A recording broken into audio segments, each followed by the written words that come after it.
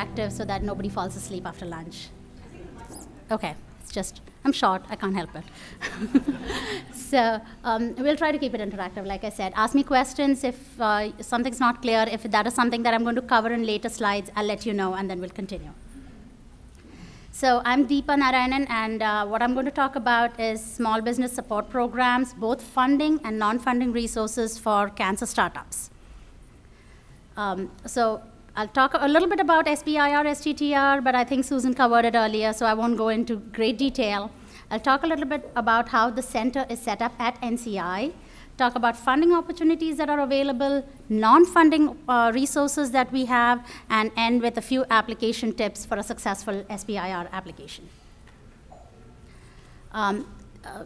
Again, I'll be really brief. These are congressionally mandated set-aside programs, and there's a 3.65% set-aside of an extramural R&D budget at any institute or agency for supporting SBIR and STTR programs.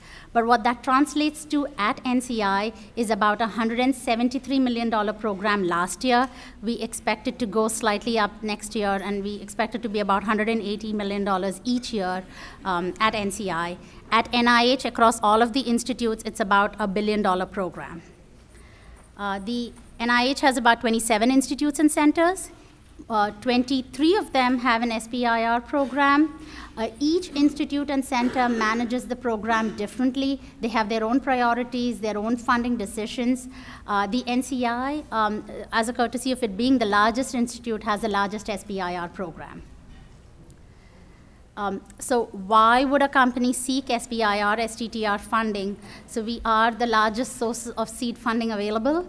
It is not a loan, it is a grant.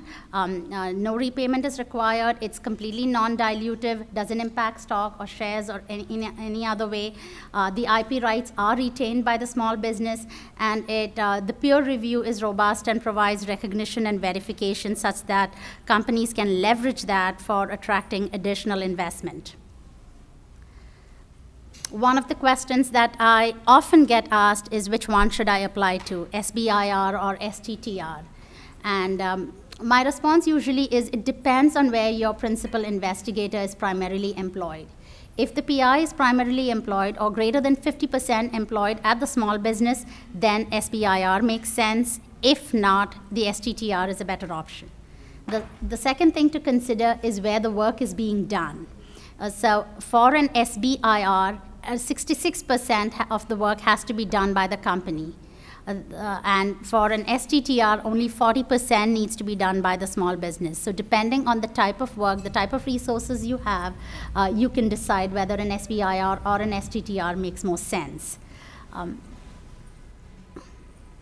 For the eligibility for both SBIR and STTR, the applicant must be a US-owned and operated small business concern with less than 500 employees.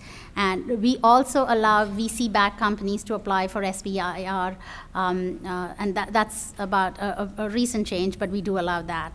But what's important to remember is whether it's an SBIR or whether it is an STTR, the award is always made to the small business. These are three-phase programs. Phase 1 is proof of concept. Phase 2 is the R&D portion of it, typically about $2 million over 2 years. Companies can apply to either phase 1 or phase 2 together. We call that the fast track mechanism, and that reduces the time between review, between phase 1 and an additional review cycle. Companies can apply directly to phase 2 if you're applying for an SBIR and you've already completed work that is equivalent of a phase 1 work.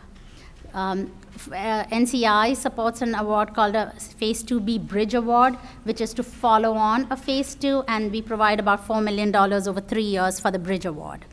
Phase 3 is essentially a commercialization stage where companies are supposed to commercialize it without the use of SBIR and STTR funds. Now, this is a critical slide because this is the source of a lot of confusion. Everywhere are budget limits. It is very confusing. So the award sizes that are listed in the FOA are $150K for phase 1 and $1 million for phase 2. There's a hard cap, which you would assume is the final cap, but it isn't. The hard cap is $252K for a phase 1 and $1.68 million for a phase 2. But there are certain topic areas that if you fall under these waivers, then the institute, NCI or whichever other institute, can go beyond the hard cap. So at NCI, if you are within one of those waiver categories, you can get funding up to $400,000 for a phase 1 and $2 million for a phase 2. These waiver topics are very institute specific, so you need to really look at the funding opportunity announcements to see which, whether your topic qualifies. At NCI, these waiver topics are written as broadly as possible. We have very few technologies that don't fall within the waiver cap because we cover all therapeutics, all diagnostics, all devices, all imaging therapy, low-cost technologies, digital health tools. So it's a pretty broadly written waiver topic area. So for most of our technologies, we will fund up to $400,000 for a phase 1 and $2 million for a phase 2. I want to talk a little bit about how the SBIR are managed at NCI, because NCI is one of the few institutes, in fact, maybe the only institute where the management of SBIRs are centralized. What that means is we have an office right now, about 20 people or so, and all we do is to support SBIR companies. We don't fund academic grants, which is a little different from how other ICs manage. And one of the things that has enabled us to do that, due to the fact that we have a center, is we have some core activities that we can carry on. We, of course, do the central oversight of all of the programs that we manage.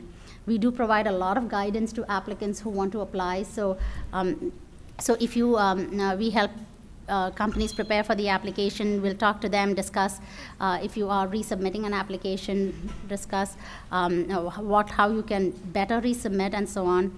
We do a lot of outreach events, in events such as these, conferences, workshop, state-based organizations and so on, and the goal is to get more quality applications into the program.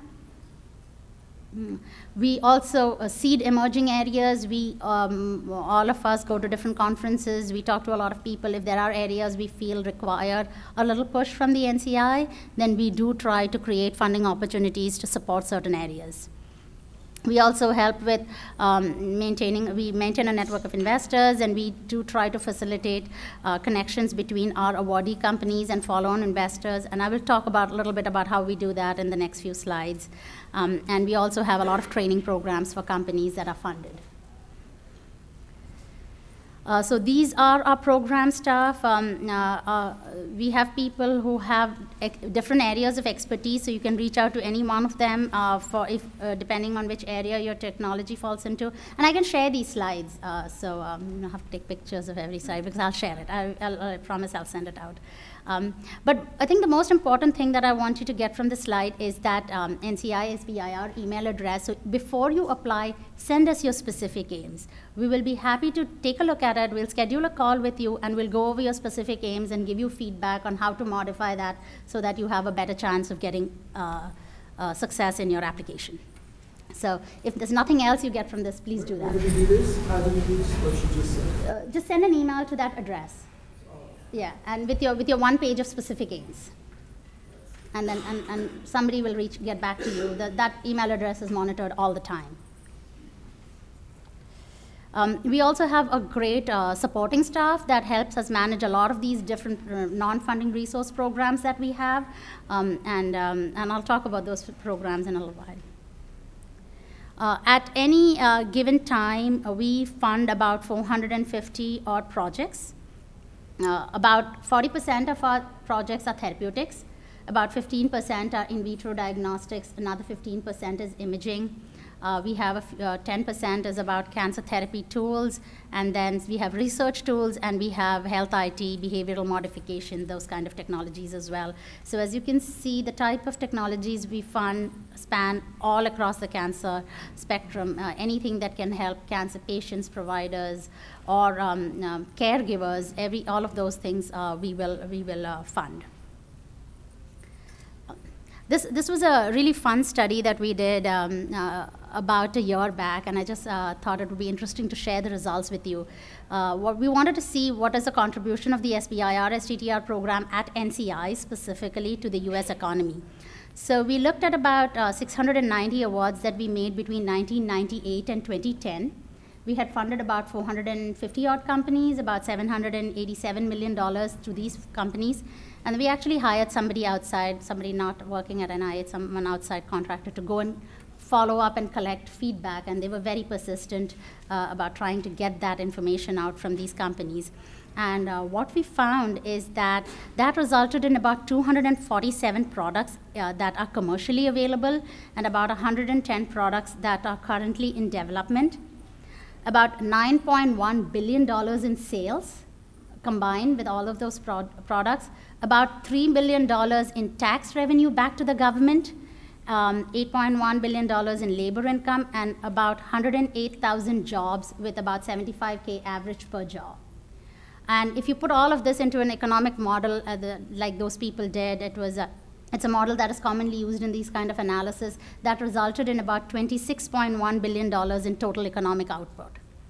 So that's about a 33:1 investment of what we put in. So that sort of made us feel that we're doing probably an okay job, so we're trying to go ahead and do a lot more resources that we can support startups. So, we do that primarily, our primary goal is to fund companies, and we do that through grants. These could be investor initiated, which is where most of our companies come in, is through the omnibus solicitation, where people propose ideas that they have.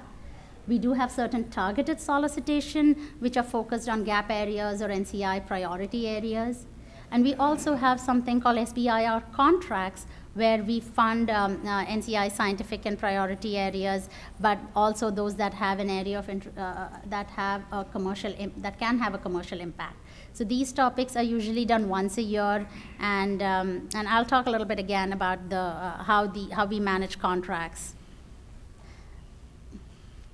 So the funding opportunities that we have in terms of grants, we have, like I said, we have the omnibus solicitation with the due dates of September, Jan, and April 5th. If the 5th is a holiday, then it usually shifts to the next day. And we have a bunch of other targeted funding opportunity announcements. One is for illuminating the druggable genome, other one for single cell analysis, and so on. We also have some support funding programs for companies that are already being funded. So one special grant funding opportunity that we have is for innovative molecular analysis technology, and this is for early stage work on highly innovative diagnostics and research tools. We have another one for cancer prevention, diagnosis, and treatment technologies for low resource settings. One of the cool things about this particular funding opportunity is we've tweaked it a little bit, so some of the funds can actually be used for research outside the United States, which is a little difficult for other funding opportunities that we have, so we've managed to be able to do that for this particular funding announcement. This is one of our key funding opportunities, which is the Bridge Award. So this follows our phase 2. It doesn't have to be an NCI phase 2. As long as you have any federal funded phase 2 that is working in cancer technology, you can apply for a phase 2B award from us. We provide $4 million over 3 years and to do technology validation and clinical translation. And one of the things that we require, or we strongly encourage, is that you have matching funds that you raise from outside investors or third-party funds. And the third-party funds could be institutional investors, corporate pharma. It doesn't matter, state matching funds, angel investors, anything as long as it is somebody else funding the technology. And we require a 1:1 match of whatever funds the NCI puts in. We did an evaluation a few years back about this program. We had about 21 awardees by that time. This is a competitive award within the NIH because it's also a very high visibility award, because we talk about this award to the entire NCI leadership. We talk about it at different events, so it's a very high visibility award for the NCI. So I think when we funded it, we didn't know how much we would get in match, but we actually have been getting about $4 to every $1 that the NCI has been putting into the Bridge program. And the money has come from strategic partners, some from VCs, some from angel funds, some from state funds, all across the board here. There have been products that have been commercialized through bridge funding and that are commercialized and available right now. So I'm going to change gears a little bit and talk about grants versus SBIR contracts. I talked about contracts a little while ago, so but one of the key differences is that grants are generally investigator defined, but contract, the scope of the topic is defined by NCI. The review is done separately. The review for grants happens at CSR.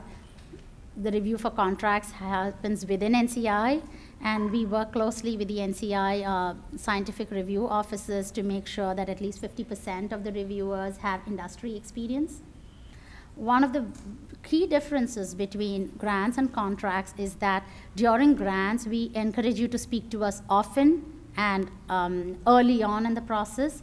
With contracts, it's because they follow the federal acquisition, the FAR guidelines, it makes it tough to talk directly to program. So you have to contact the contracting officers. They usually send the questions to us. We will respond to them, and they will respond to you. So this sort of, it's a little convoluted process of getting feedback from program, but that's because the FAR regulations have to be followed. The contracts are also available only once a year. These contract topics change year to year, and there's a it's usually released in, I would say, around July, and with a due date in October.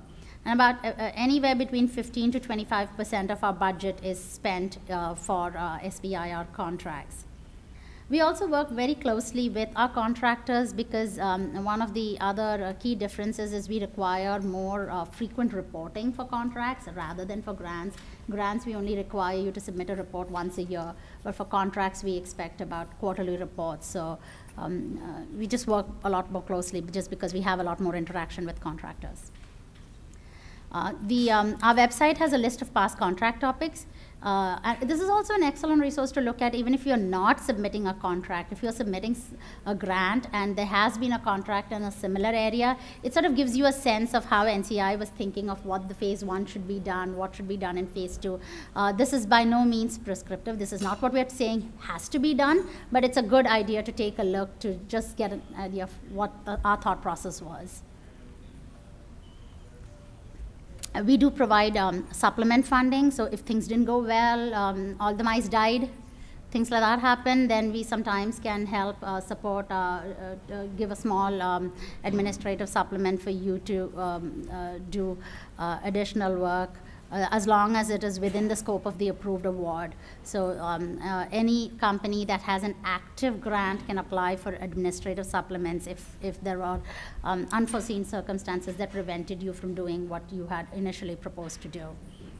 There are, these administrative supplements do not go through peer review. So they are reviewed by the program, and so check with your program director before you apply. Sometimes they can tell you about what's the best time to apply, what your budget should be like, and so on. So contact program director if you already have an award. We also have another similar administrative supplement that is for encouraging and improving the diversity of the research workforce. So if you want to hire somebody who is underrepresented in the health sciences, then this supplement is essentially intended for that purpose. Again, this is discussed with your program director because this, again, does not have peer review, and it's only programmatic review is done for this. This is a new program that the NCI is participating in. It is called the Commercialization Readiness Pilot Program for technical assistance. NCI will provide about $250,000 in total costs. And the idea behind this is to help fund those kind of tasks that are not really research tasks, which you would do in a regular grant application, but are really very, very necessary to get a product commercialized. So you may want to look at a regulatory consultant, or you might want to do market analysis, you want to do competitive analysis, all of those things. You want to do a quality management systems, scale-up manufacturing. These are all, site startup. These are all important things that you have to do, but typically don't do very well in peer review. So this is a way for us to provide you with that additional support. And one really cool thing about this particular program is it this particular funding opportunity is that it does not follow what is the typical SBIR rule of the 66% has to be done by the small business. All 100% can be outsourced for this particular award. So, but this is competitively reviewed. It has to go through peer review. Again, if this is something of interest to you, talk to your program director. This, and oh, I forgot to mention, but it's probably important, is you can apply for this even if you have, if it's only for phase 2 awardees or phase 2B awardees, but you can even apply to this even if your phase 2 has expired. So if it's expired within the past, there is probably a timeline, and I'm not remembering it, but it's about a year, maybe 2 years or so. If you had a phase 2 in the last 2 years, you can apply for this particular program. So now I want to talk about some of the, talked a little bit about funding resources. Any questions so far? Everything clear?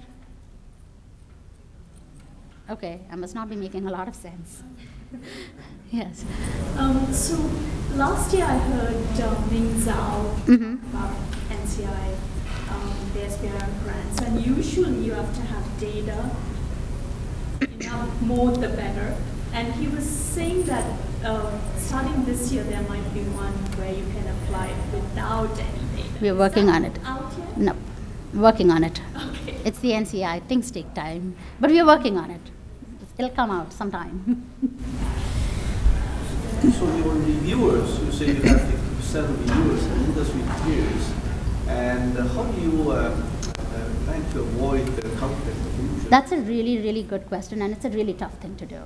That's one of the big, so this is being done at NCI, and for contracts, it's even more tougher, because for grants, I don't know how much you know about the whole peer review process in grants, but in grants, when you do the review, a particular reviewer can recuse himself for that particular review. So the person goes off, review is done, that particular grant is reviewed, next grant comes for review, the person can be called back. For contracts, it's a little different, because every reviewer has to be there for every contract.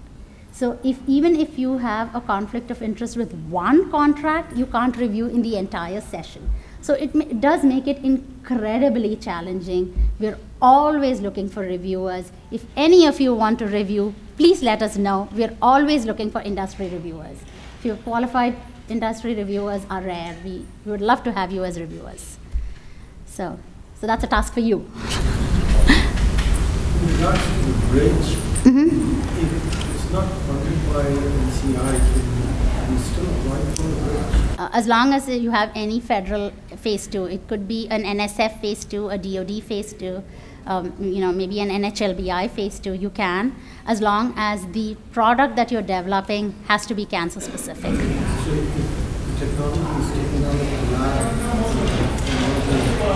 and all the international labs where it's being funded by NIH or...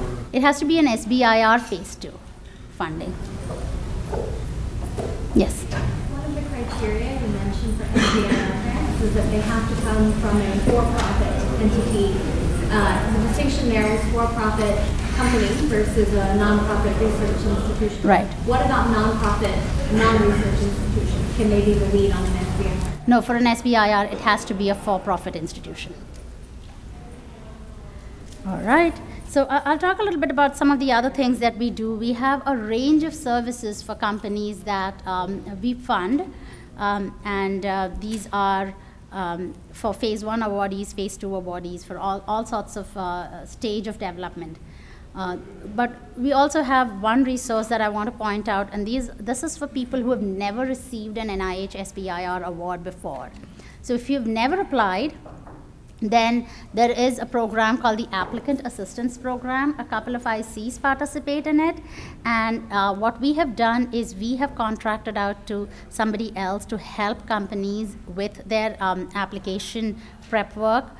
These are not grant writers. Grant writing services is not provided. You are expected to write your own grant, but they will help you with all of the registrations. And this is a tough process. The whole application process is not easy. So there are these people who are, it's free to all the people who apply.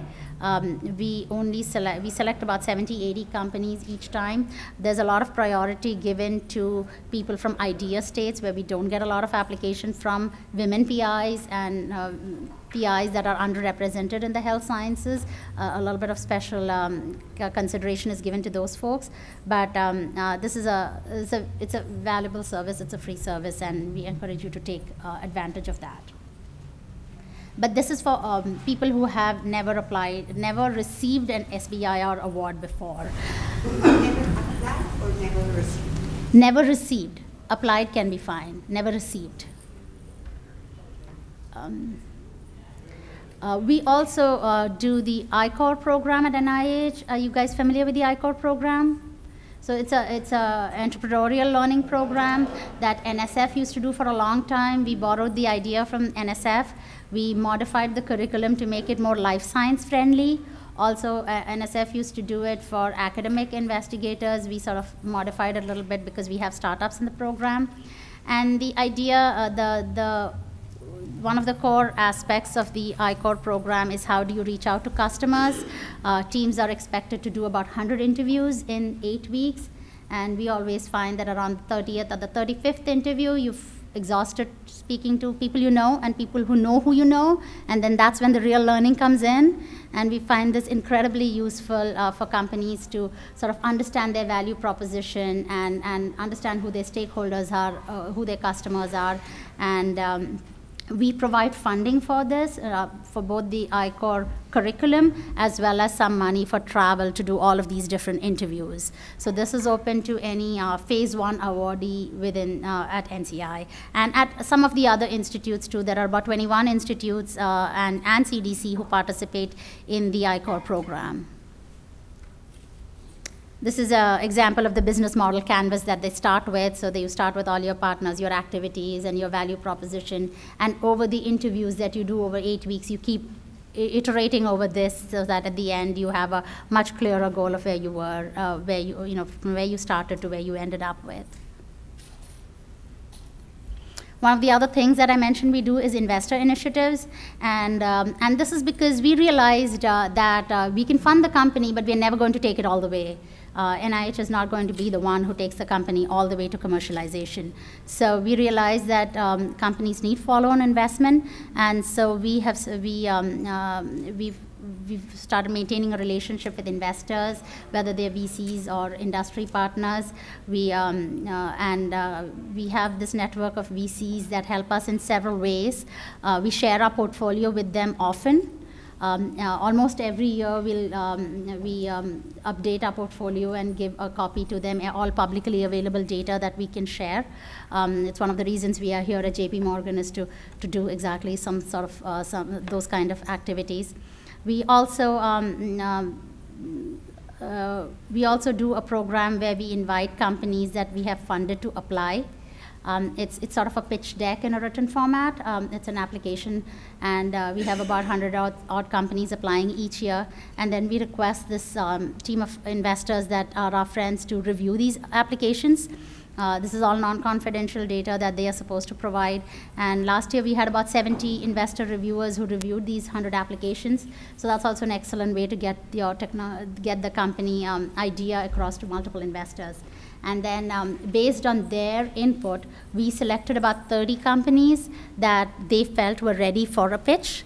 And we mentored them, we do some pitch coaching, and then we pay for them to present and pitch at one industry event that is best suited for them based on stage of technology development, maybe geographic location, type of technology, and so on. So, and then we also, for these 30 companies, we develop one-pagers, and then we create this investor booklet of these 30-odd pages, and then we distribute them widely within our network. We email it to them, send it to them. Whenever we meet them, we give them that investor book. So that's how one of the ways we try to get more and more of our companies introduced to investors, because we realize that that's very key for follow-on investment. So last year, we had 36 companies last year. We sent them to about 10 events. Early stage companies went to Angel Capital Association. The device companies were sent to AdvaMed and the MedTech Innovator Program. The other, people were sent to Bio, PMWC, Resis, and so on. So these companies had about 470 meetings with investors and strategic partners. And we've received a lot of positive feedback. In fact, yesterday, one of our companies came to me and said that they got their Series A through a meeting that we introduced to them at Bio. So that was very fulfilling to know that because of these relations, people are getting investment. We also do a lot of educational programs. We do a peer learning webinar series, and the idea is for companies that have certain expertise or experience, maybe they've achieved a certain milestone, to share their journey with the rest of the SBIR awardees. We are trying to do about 2 to 4 per year. These are webinars, 1 hour webinar in 3 or 4 months.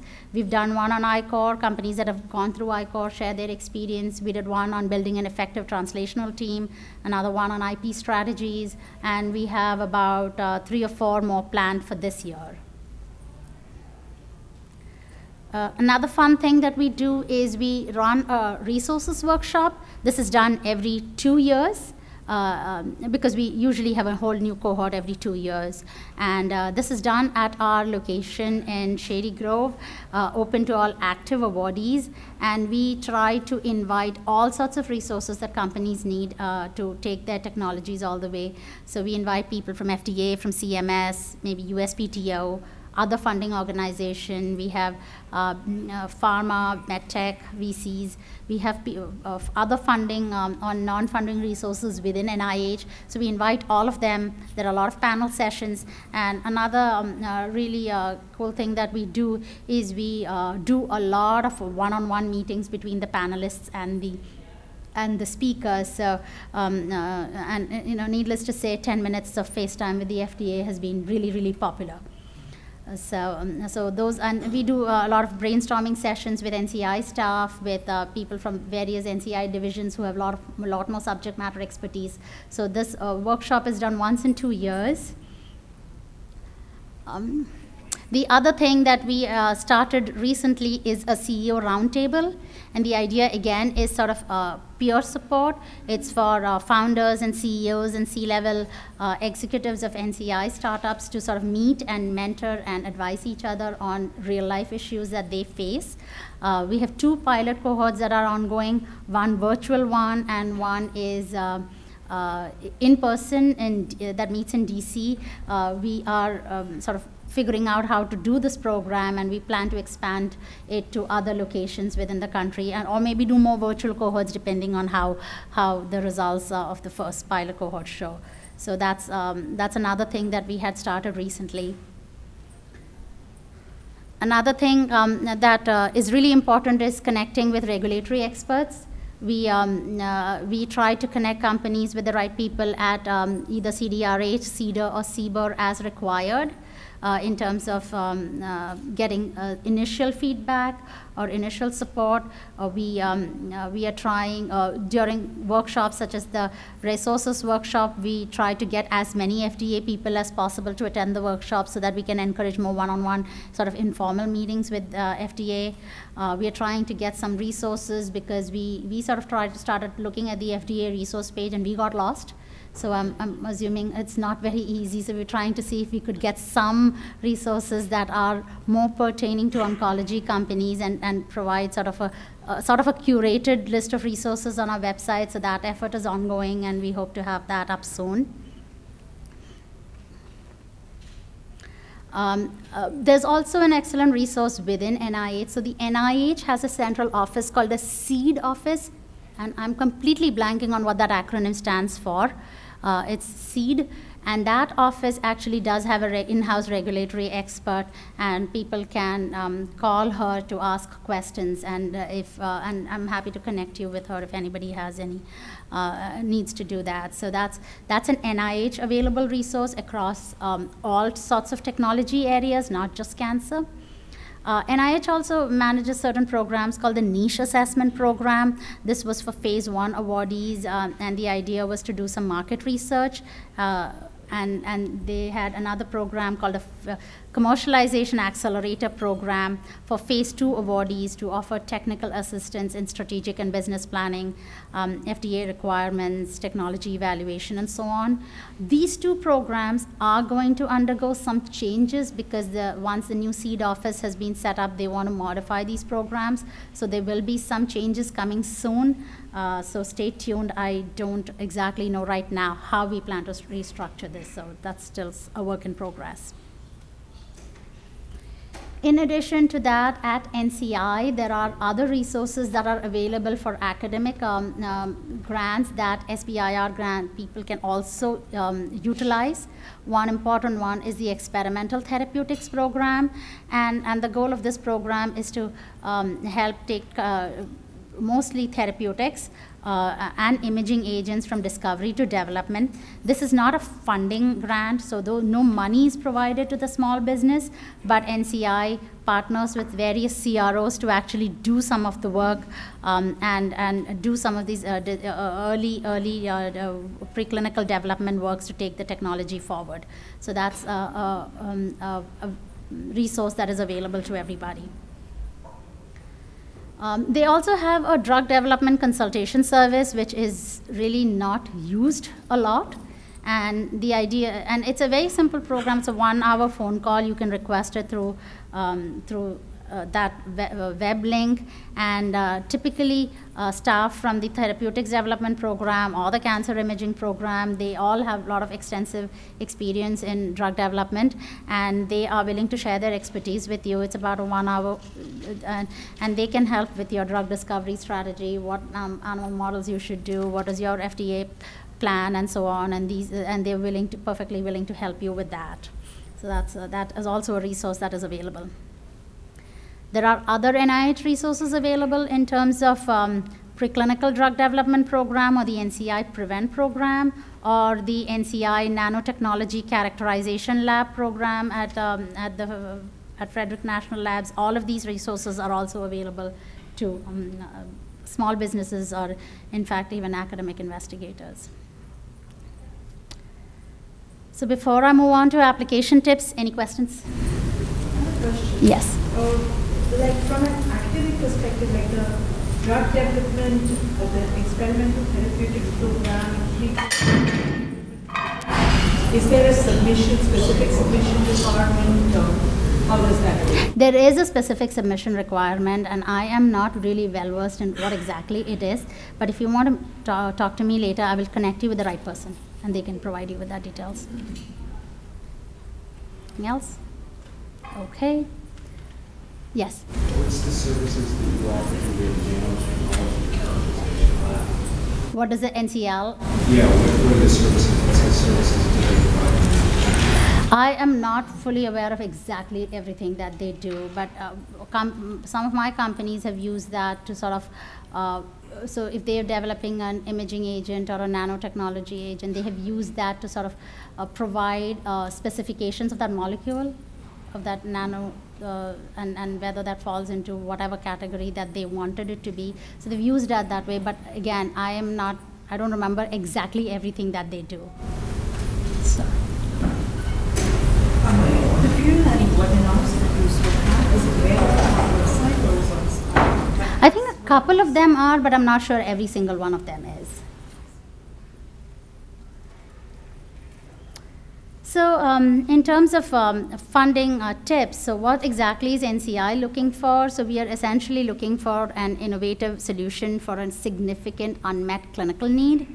We want a solution that has significant commercial potential.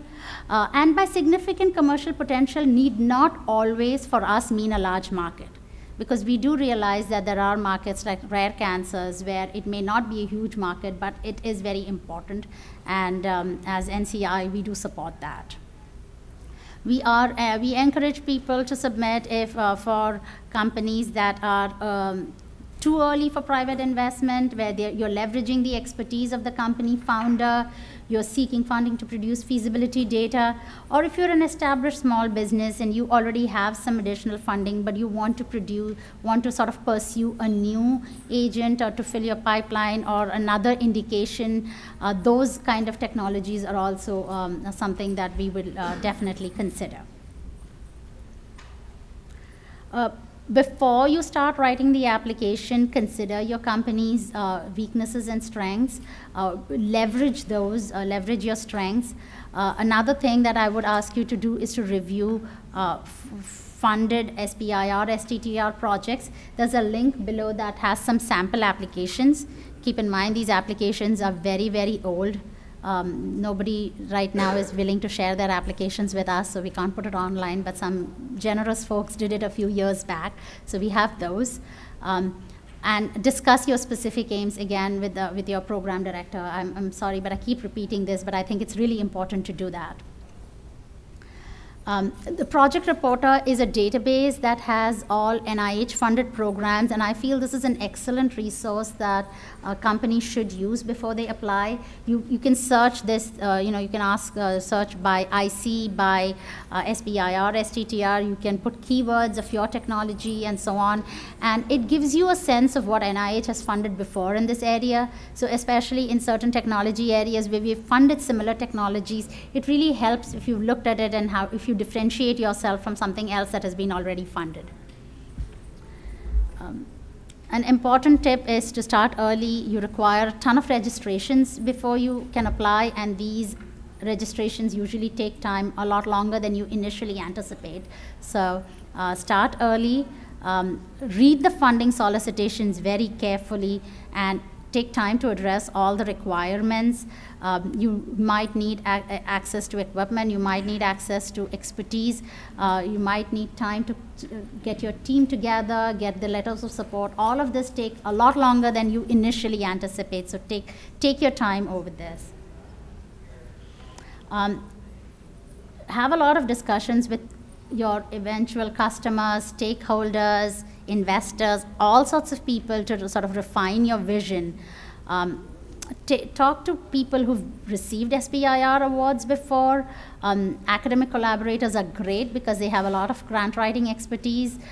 Use that expertise. And again, talk to us for the latest that we have on whether there are new funding opportunities, what our priorities are, if there are other things that you should be doing when you are applying. And one of the reasons that I say talk to us, and I keep repeating this, is because we do give you feedback on your specific aims page. And I believe that this is the most important page of your application. And I always tell this, and I don't think I'm wrong, you probably should spend as much time on that specific aims page as much as you spend on the rest of the application put together. Because that is very, very key, because this is the first page I look at when I get an application. This is the page that reviewers look at, and keep in mind your application is being reviewed by about 20 reviewers or so.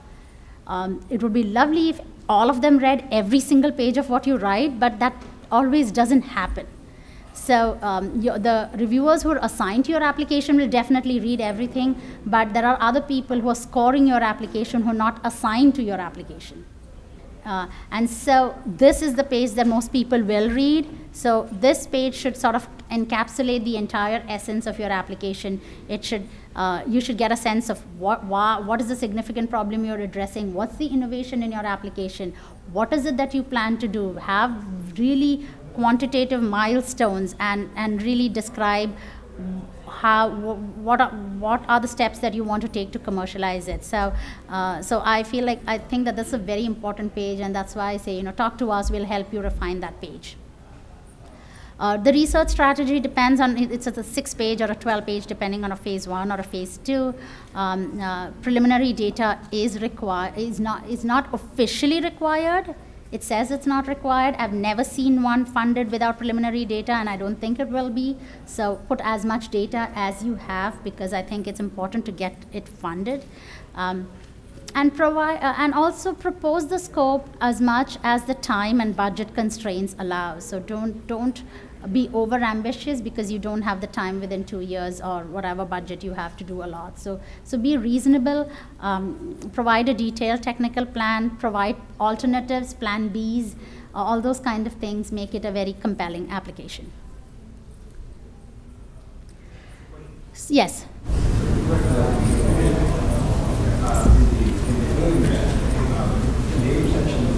Sometimes technology is still in very early stage. Sorry, I can't really hear you. In the aim section, one page. Yeah. The second bullet point, technology has to be in very early stage. You don't know exactly what good validation unless we spend years on it.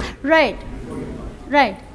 No, we're not really asking about, because that's the whole point of the grant is to get that data. So we're not asking for that data up front, but we are asking about what you, so if you are providing a technology, what do you think is the competitive advantage of that technology over what is being used state of the art right now? So you have a visual, you have an idea of that, otherwise you wouldn't be doing this because you see that there is need for improvement. And so what gap does your technology address is what really we're looking for. So we also like letters of support.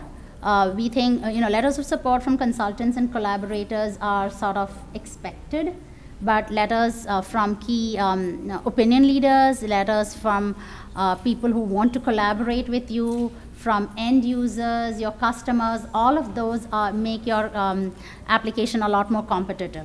These are not necessary, but they do help. The commercialization plan is very important, so take time to develop that. Make sure the biosketches are all in the right format. Not that that's a big issue if it's not, but I have heard reviewers comment on this, and it sort of leaves like, oh, something's not right here, and then that sort of may color review, you never know, so make sure that it's in the right format. Budgets, again, pay attention to the budgets. If you are doing either animal studies or human subjects, make sure that those sections are well written and you've covered all of the requirements. There are the NIH websites has all of these information on it, on what are the requirements if you're doing humans or vertebrate animals. So pay attention to that. Don't try to hide potential weaknesses. Reviewers can spot them, so it's always best to sort of mention them up front. So these are potential problems that we might encounter, and these are how we plan to address should these problems come up. So I wanted to talk a little bit about the budget because our budgets are defined as total costs. So when I mentioned $400,000 or $2 million, these are always total costs. Small businesses or SBIR grants can request a 7% of the total budget as fee. So this is entirely taken as company profit, and companies can request that. Make sure that the 33% rule or the 50% of the work is done by you, and whatever is done by the subcontractor, make sure that that is done correctly. And also the other thing is about $6,500 of your phase 1 and about $50,000 of your phase 2 budget can be used for technical assistance. You can use $50,000 for consultant services and all of those other non-research activities in any grant, so that is possible. If you do request that, you can't participate in the niche assessment program or the CAP assessment program right now, but since those programs are still being developed right now, if you're applying, I would urge you to use that money here rather than for niche and CAP, because we don't know what those programs look right now. Understand the review criteria. We have 5 scored review criteria: significance, approach, innovation, investigator, and environment. So we are looking at whether the product addresses an unmet need Is there a market pull? Does it have a commercial potential? Is there a clinical need for a product like this? So that's something that we're looking in significance. In terms of approach, are your methods well developed? Are you doing the right experiments to get you to the right answer? Do you have plan B and all those kind of things clearly laid out? And in terms of innovation, we're looking at what is the competitive advantage of your technology? That's essentially what we're looking at. Do you have all of the expertise you need to do the work that you proposed in that particular application? And do you have all of the resources you need to do the work? For phase 2, we look at the commercialization plan. It's not a scored criteria, but again, it's a very important criteria because what we are looking at is, does your business strategy make sense? Have you thought about your regulatory strategy, reimbursement strategy, your future fundraising strategy? What's your marketing plan? All of those things are things that we do look at when we finally fund an application. It's also important to remember that SBIR grants and academic grants are different. The academic grants are very science-focused, where the product is not really necessary. And for SBIR grants, it's a little different. You might have the most brilliant science in the world, but if it doesn't lead to a product, then it's probably not a good fit for the SBIR. So it's important to keep the difference in mind when you are thinking about an academic grant versus an SBIR grant. If you're funded, yay, great. Start taking advantage of all of the resources that we have. If you're not funded, well, use the summary statement as a roadmap for next steps. Talk to us. We can help you interpret the summary statement and give you guidelines on how to revise and resubmit your application. You do get an extra page as an introductory page when you resubmit, and we can talk about how do you respond to reviewer critiques in a constructive manner and not be really defensive. There are some common pitfalls, so what if the reviewers don't believe you're working on a significant problem? And here, I think it's important to consider reviewer points from their point of view. These reviewers have really different strengths, they have different approaches. So again, talking to programs sometimes will help in clarifying how to respond to that. But provide data to support your claims. If you think that there is a market need, provide data, like so many patients and so on. And one really good way to address this is to use letters of support. So if you have key opinion leaders and stakeholders and customers saying that this is a need, then that really helps. So use those letters of support. Remember, you only have a few pages in your application. So use all of these other pages to get your point across wherever you can.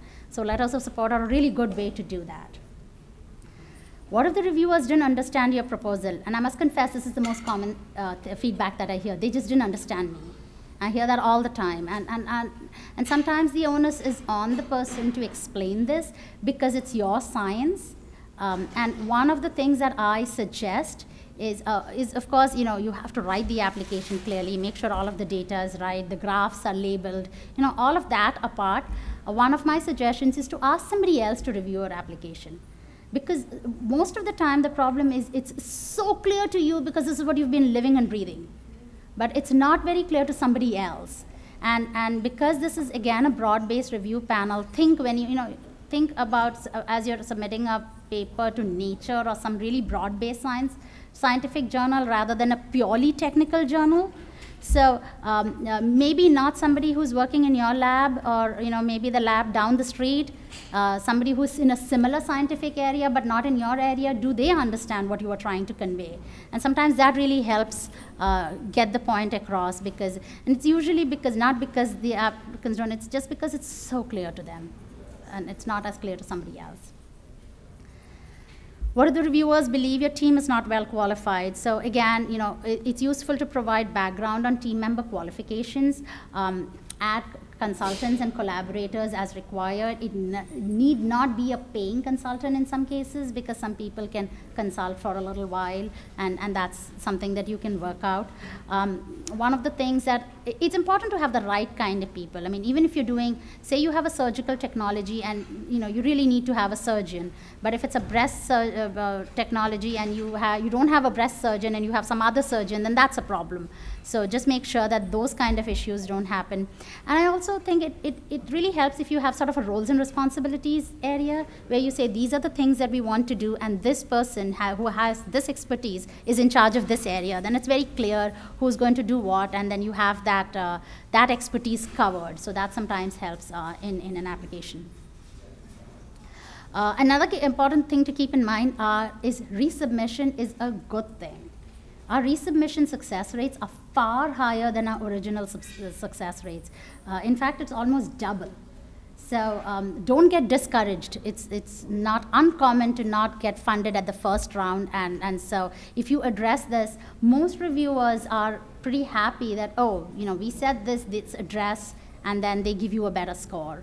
It happens most of the time. I won't say all the time, but happens most of the time. So resubmission is always encouraged.